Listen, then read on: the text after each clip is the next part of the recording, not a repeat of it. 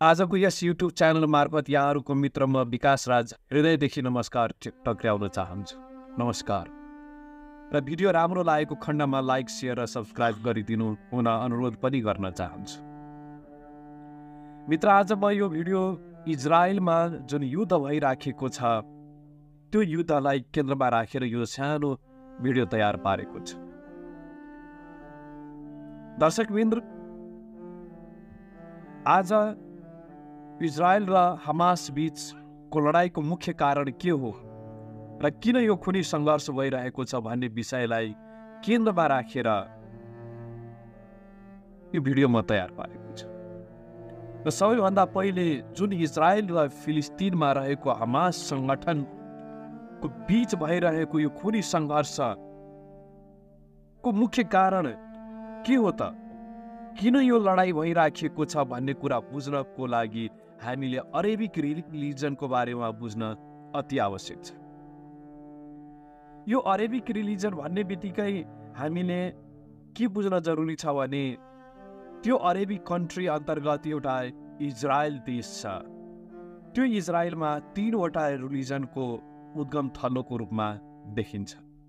त्यो 3वटा रिलिजन भनेको यहुदी धर्म, मुस्लिम धर्म, क्रिश्चियन धर्म जुन भनिन्छ त्यसको उद्गम थलो भनेर ती अरेबिक रिलिजन अन्तर्गत यो 3वटा धर्म पर्ने गर्दछ।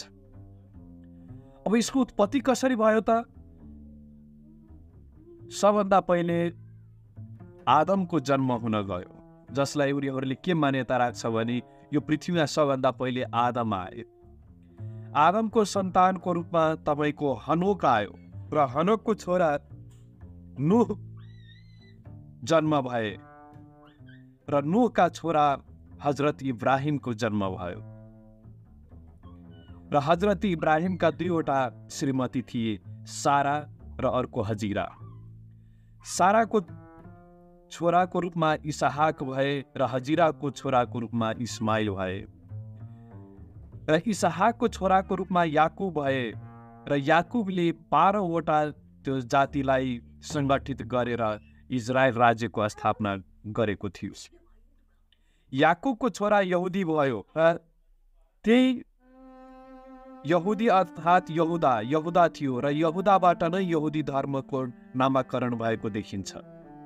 र यहुदाको सन्तानको रूपमा मुसा भए र मुसाको सन्तानको रूपमा सुलेमान भयो र सुलेमानले नै पहिलो सुलेमान टेम्पल निर्माण गरेको थियो, जुन कि यहुदीहरूको पवित्र स्थलको रूपमा देखिन्छ। सुलेमान पछि ईसाको जन्म भयो र ईसाबाट क्रिश्चियन धर्मको उत्पत्ति भएको मानिन्छ। अब यतातिर तपाईको इस्माइलबाट 570 ईसा पूर्व मोहम्मद पैगम्बरको जन्म भयो र मोहम्मद पैगम्बरबाट इस्लाम धर्मको स्थापना हुन पुग्यो। अब हामीले के बुझ्न जरुरी छ भने अहिलेको जुन वर्तमान इजरायलमा विभिन्न शासकहरूले शासन गरेको देखिन्छ, जसमा भौतिक संरचनादेखि लिएर सांस्कृतिक धार्मिक संरचनाहरू बने र भत्केको पाइन्छ। यहुदीहरूको राजा दाउद र सुलेमान पछि बेबिलोनले कब्जा गरे र यससँगै रोमन साम्राज्यको आगमन पछि त्यो ठाउँमा यहुदीहरूले पूजा गर्ने गर्थे। विलिङ वाल पनि भन्ने गरिन्छ, अर्थात् विलाप गर्ने स्थान। र पछि गएर के देखिन्छ भने अहिलेको जुन वर्तमान इजरायल छ त्यहाँनिर इरानले पनि कब्जा गरे र इरानमा मुस्लिम बाहुल्य मुस्लिम शासन सत्ता थियो। र त्यसपछि जुन इजरायल छ त्यो इजरायलमा तपाईको मुस्लिम शासन सत्ताले जब कब्जा गरे उनीहरूले ठुलै क्षति पुर्याए, जहाँ कि त्यसको संरचना मात्रै होइन सम्पूर्ण त्यो नक्सा नै परिवर्तन गरिदिए। त्यसपछि यहुदीहरू विश्वको विभिन्न देशमा गएर बस्न थाले, जसरी फ्रान्स, जर्मनी, इन्डिया, बेलायत गरी विभिन्न युरोपियन कन्ट्रीहरूमा गएर बस्न थाले। र रोचक कुरो के हो भने यहुदीहरू साह्रै नै इन्टेलिजेन्ट थिए। जति पनि हाइड्रोजन बम छ, हाइड्रोजन बम होस्, एटम बम होस्, र अहिलेको जुन एउटा कन्सेप्ट छ मार्केटिङको, ग्लोबल मार्केटिङको, यो मोडर्न मार्केटिङको कन्सेप्ट भनेको यहुदीहरूकै देन हो। र उनीहरूको प्रत्येक सेक्टरमा, डेभलपमेन्टल सेक्टरमा यहुदीहरूको ठुलै वर्चस्व हुन पुग्यो। र यहुदीहरूले आफ्ना आविष्कारहरूद्वारा दुनियाँमा एउटा नयाँ स्थान प्राप्त गर्न सफल भयो। र साह्रै नै रोचक कुरोहरूको के छ भने 1919 सन् 1919 जर्मनीमा एउटा नयाँ शासकको रूपमा उदयमान हुन्छ, जसको नाम हिटलर थियो। 1933 मा त्यही हिटलर जर्मनीका चान्सलर बन्न पुगे, र जर्मनीको चान्सलर 1933 मा बनेपछि हिटलरले आफ्ना किसिमले जर्मनीलाई चलाउन एउटा निधो गर्यो। र यो त्यतिखेरको कुरो हो जब 1939 तिर दोस्रो वर्ल्ड वारतिर, जुन 1939 देखि 1945 सम्म जुन दोस्रो विश्वयुद्ध सुरु र अन्त भयो, त्यो सुरु र अन्तकालमा लगभग 60 लाख यहुदीहरूलाई त्यो हिटलरले मार्ने काम गर्यो।